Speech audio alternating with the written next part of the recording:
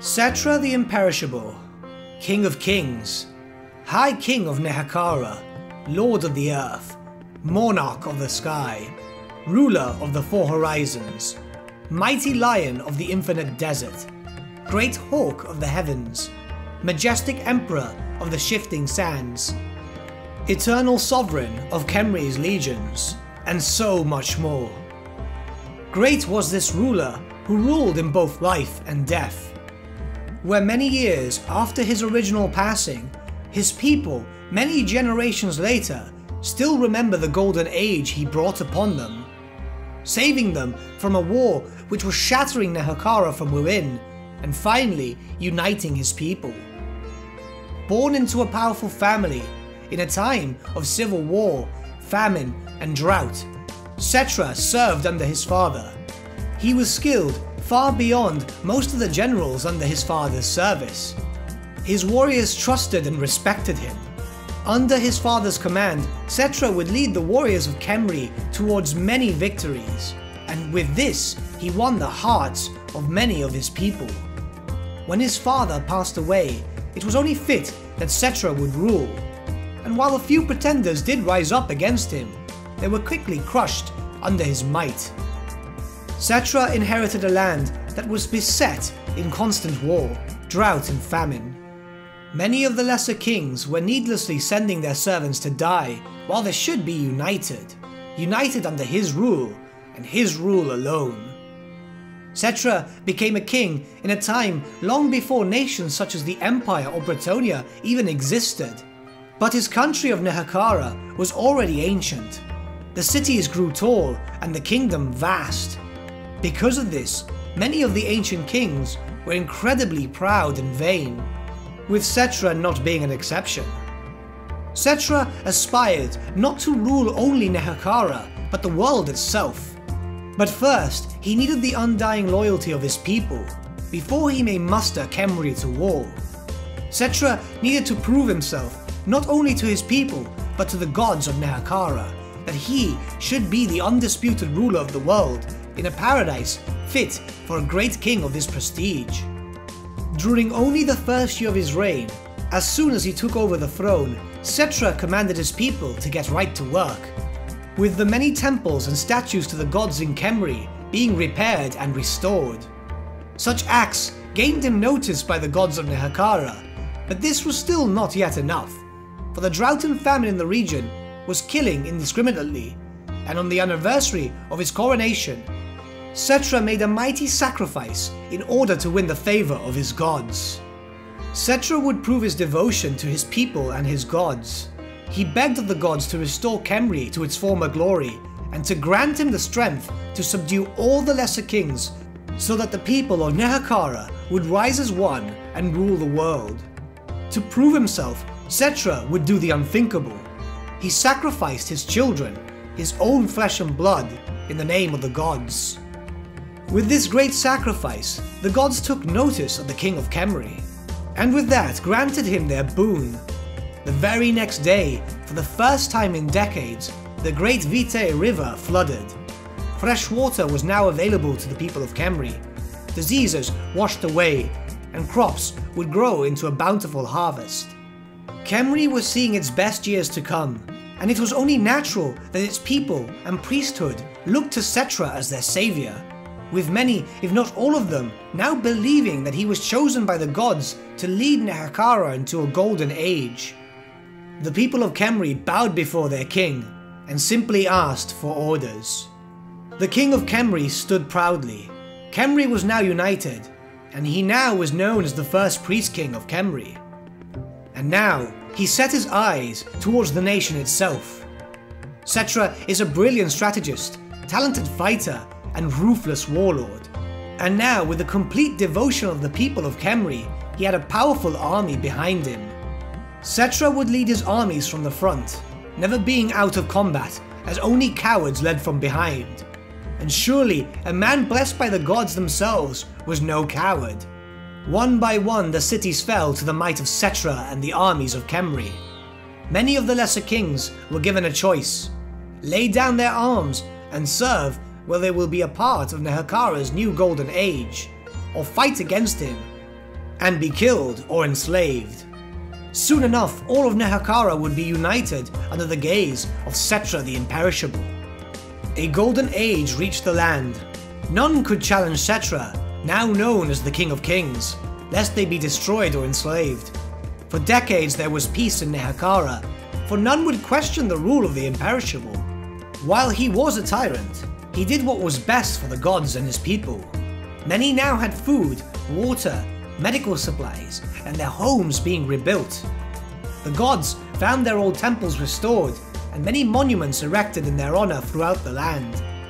Any who would wish harm upon Nehekhara would quickly meet Settra's wrath, where many greenskin tribes, among others, would be forced to leave the lands before they could be utterly destroyed. Peace was a strange oddity in the Warhammer world, but for a while there was peace. This was not enough to satisfy the King of Kings, however, for there were many lands beyond the borders of Nehekhara, many people who did not serve the glorious Settra, and many non-believers who worshipped false gods. By simple order, many armies were mustered, and so did the armies of Nehekhara pour out onto the unsuspecting world.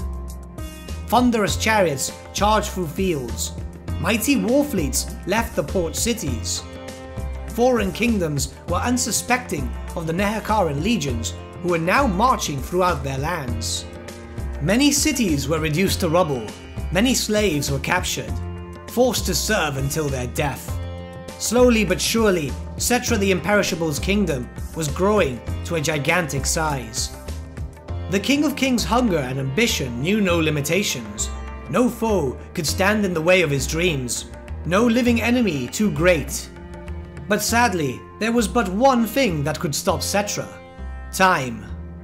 At this point, Settra had ruled for 40 years. He was still vibrant and strong, but age was beginning to catch up with him. Eventually, he would be too old to fight, and his young and booming voice would wither. A small fraction of this massive world had already been under his boot, but there was so much more to conquer, so many who still denied his greatness. He stood atop the Black Mountains, where he could watch over both his lands and those still out of his grasp. Rage consumed him for a moment, where he had realized that even if he were to live for over 100 years, there would still be lands not under his mighty control. His mortality would be the end of not only him, but the kingdom he sought to create. But death would not claim him, at least not forever. For the mighty king made a vow that he had planned to live until the end of days. Settra became obsessed with life and death, and wished to unlock the secrets of immortality. It was during this time when the famed mortuary cult was formed, which Settra filled out the ranks with only the wisest and most powerful priests in Nehekhara. They were to devote their lives to finding out the secrets of immortality, lest they suffer the wrath of the King of Kings. These priests set out upon their quest, traveling to vast unknown reaches across the world, learning much of many other races, and documenting their knowledge for other members of the cult to expand upon.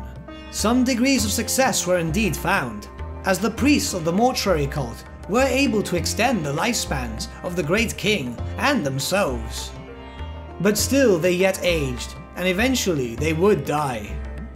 Other secrets were also found, in which the cult had managed to find out how to stop a body from decaying after death, an art which would prove useful in their minds. Although incredible progress had been made, and Settra's life had been extended far beyond that of any normal man, he would eventually die. Great was his wrath, but still they insisted that they were getting ever so close, that the mortuary cult could bridge the gap between the realms of life and death, and allow those who had passed to return to the world of the living once again. Settra was left with no other choice other than to believe them, as his body was withering more and more, and death crept closer to him. During his last days, he commanded for a mighty tomb to be built in his name, one worthy for only the true ruler of the world, and would act as his gateway when eventually returned to rule again. Settra lay dying and surrounded by the mortuary cult. They promised him that they would not cease working on their quest, and they will summon him to a golden world where he would rule for millions of years. With anger still fueling his heart, Settra eventually passed, and so ended the reign of the Great King. His body would be tended to, preserved against decay with powerful magics, and then entombed in a massive golden pyramid which would tower above Khemri as a reminder of the Great King which once lived and that will one day return.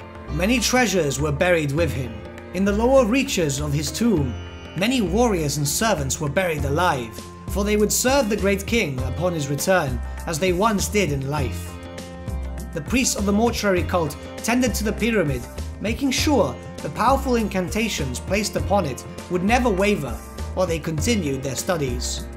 For many years they advanced. While many new kings rose and died, the mortuary cult grew ever so close, but still yet so far away. They still worked tirelessly on the return of the greatest king to walk the earth once again. Unfortunately for them, and in truth the whole world, one member of the cult had his own ambitions. Nagash, he who wished to rule over any else, had taken the throne of Khemri from his own flesh and blood.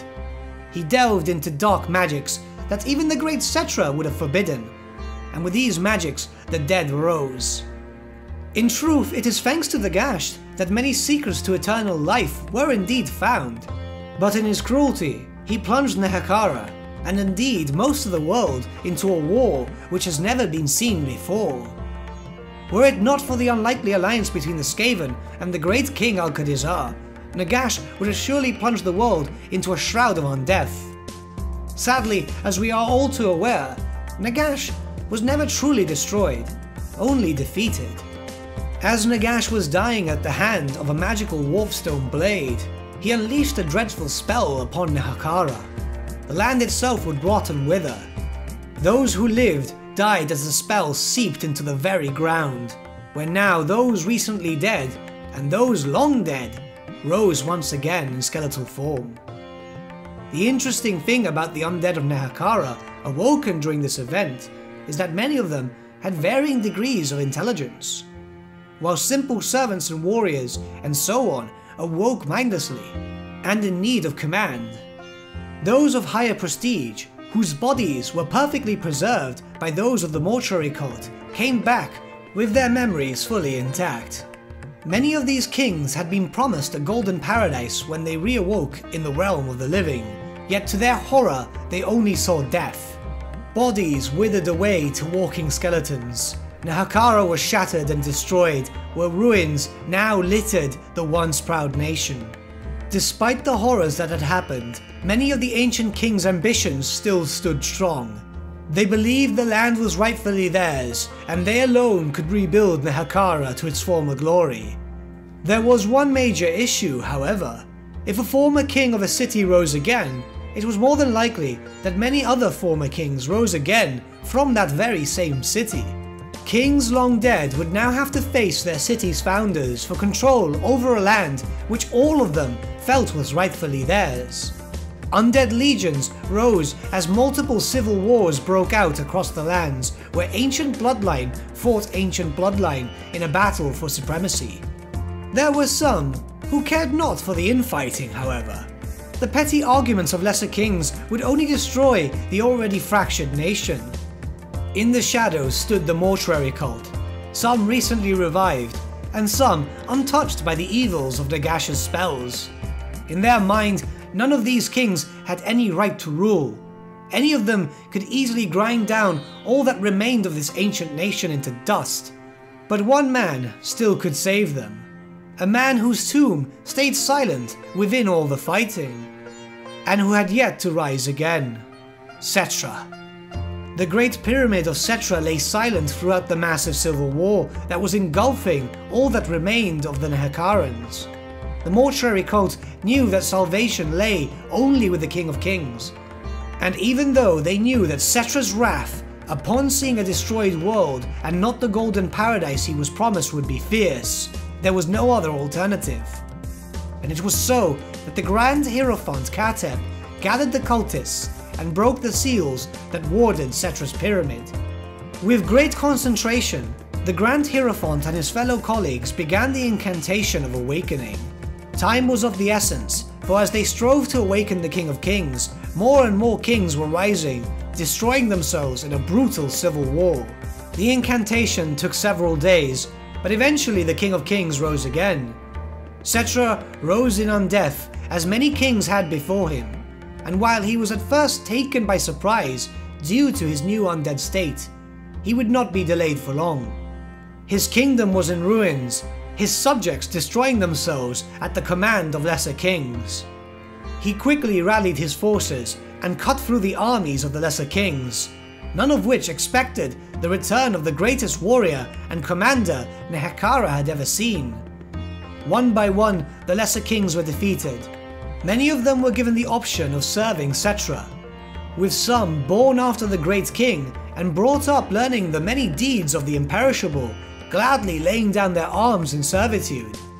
Those who still yet denied the King of Kings had their armies destroyed, and they themselves would be ground to dust, forever to be forgotten. Even Arkan the Black, most trusted of Nagash, was unable to halt Settra's mighty legions as they swelled in numbers, much like they did in ancient days, and he was forced to flee. Soon enough, all of Nehekhara was under his wrathful gaze, as Settra returned to the throne of Khemri to make sense of the situation. Why was he awoken? Where was his golden paradise? Why were he and his people skeletal monstrosities? Where were the desert gods? Did they abandon Nehekhara? The mortuary priests informed Settra of the events which led to his awakening: Nehekhara's downfall, the rise of Nagash, the reanimating of the dead, and the almost complete death of the world. Enraged, and with good reason, Settra looked upon his realm. He had been promised to rule for millions of years upon his great return, and undeath was not going to stop that from happening. Settra commanded the lesser kings to return to their tombs, and that he will call on them when the time was right. For now was the time to think and watch, to survey the land and rebuild the once proud cities. Nehekhara was now the land of the dead, and it would once again rise as it had many millennia before. Settra stood watch over his realm, biding his time, for soon enough his legions would be ready to be unleashed upon the world, and he may finally rule it as was his right. He was all too aware of the possibility of the great necromancer Nagash returning to steal his kingdom, as he did many years after his death. So he kept a watchful eye, destroying any of Nagash's servants that he may come across. For 1,000 years Settra stood watch, time no longer an issue. He would study on how the world had changed so much over the years, when new nations had risen and fallen, and many new threats now existed. In some cases, some primitive tribes sought to sack the presumed dead nation of Nehekhara, seeking the valuable treasures of ancient times within. Most were repelled, with Settra never truly unleashing the might of the undead legions. Yet one would eventually test his wrath, for a primitive northern tribe had come in full force to sack his kingdom, awakening those who slept within the sand. One by one, legions of undead warriors rose and charged into the thieves from the north, slaughtering them before they knew what horrors were truly happening. More and more undead rose as the invaders found themselves surrounded and outnumbered. The Norskins, however, were relentless and fought with all their might, leading charge after charge towards their undead attackers. Their chieftain, Valgar the Butcher, commanded his warriors to hold fast as the undead number swarmed around them, and a figure atop a mighty golden chariot was seen charging at him. Both great warriors were locked in a brutal duel, with Settra eventually being struck by Valgar's runic axe. Surely this would mean the death for any normal man, but Settra was no longer a man. His body burst into ravenous beetles which quickly devoured Valgar before returning to Settra's tomb to reform. The Norskins, upon seeing their lord literally being devoured before their very eyes, fled, but not before stealing Settra's crown, which had fallen to the ground as the beetles made their way back to Settra's pyramid. You would think that the Norskins would know better than to steal from the King of Kings. However, they were not that intelligent. and took the coveted crown back to the realms of Norsca. Settra, after reforming, was consumed with rage. How dare they take his crown? And with his anger, he mustered forth the might of Nehekhara and launched an invasion of Norsca. Many Norscan tribes found themselves under assault as armies of undead legions marched through the frozen wasteland in order to regain the king's crown. As powerful as these chaos-infused warriors were, they were no might for the King of Kings and his army of undead warriors. The invasion was not for conquest, but rather to regain stolen artifacts.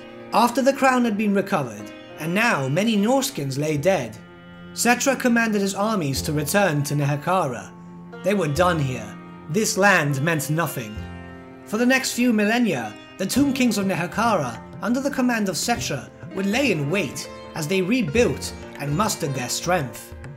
Every now and again, ancient war fleets would be spotted across the known reaches of the world. Armies of undead warriors and terrifying constructs would be spotted entering long-forgotten tombs. But still they were relatively unheard of, for Settra commanded them to lay in wait, and only strike when the time was right under his command. When soon enough, the Age of Expansion would be declared, and the armies of Nehekhara would march out of their ancient tombs in a bid to finally conquer the world for their king. As we are all too aware, such a time never came, for the catastrophic event known as the End Times started shortly after.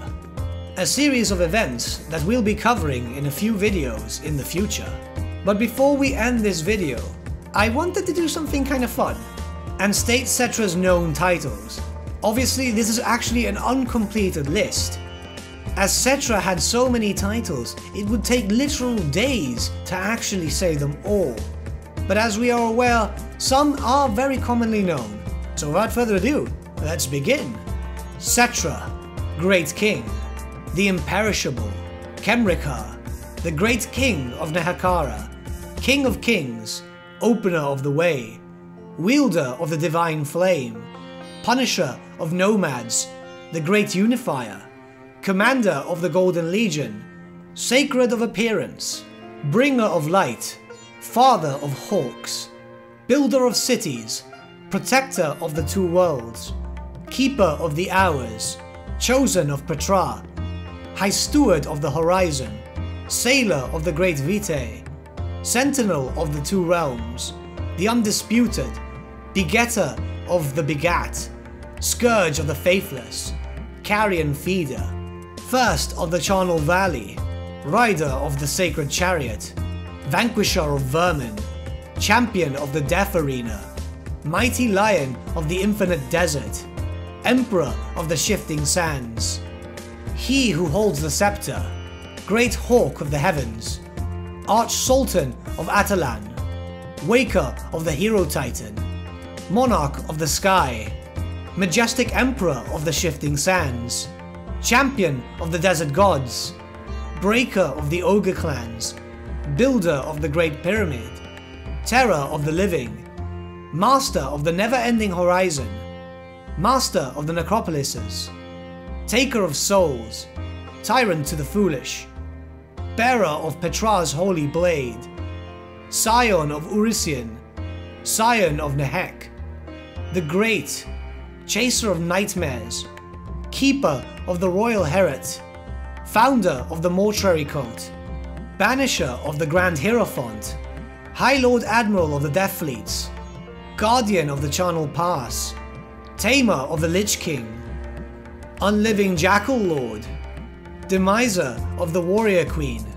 Charioteer of the Gods, He who does not serve, Slayer of Reditras, Scarab Purger, Favored of Orisian, Player of the Great Game, Liberator of Life, Lord Sand, Wrangler of Scorpions, Emperor of the Dunes, Eternal Sovereign of Khemri's Legions, Seneschal of the Great Sandy Desert, Cursorer of the Living, Regent of the Eastern Mountains, Warden of the Eternal Necropolis, Herald of all the Heralds, Caller of the Bitter Wind, God Tamer, Master of the Mortis River, Guardian of the Dead, Great Keeper of the Obelisks, Deacon of the Ash River, Belated of the Wakers, General of the Mighty Fame, Summoner of the Sandstorms, Master of all Necrotechs, Prince of Dust,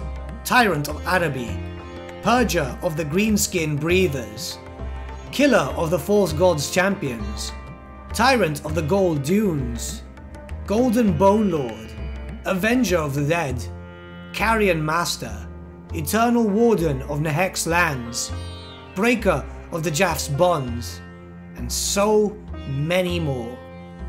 But with that, my friends, we've come to the end of our lore video. Thank you so much for watching. If you did enjoy the video, might I suggest giving the video a like, or even subscribing to the channel, as it really does help us out. Once again, thank you so much for watching, and I shall see you all again very, very soon. Have a good day.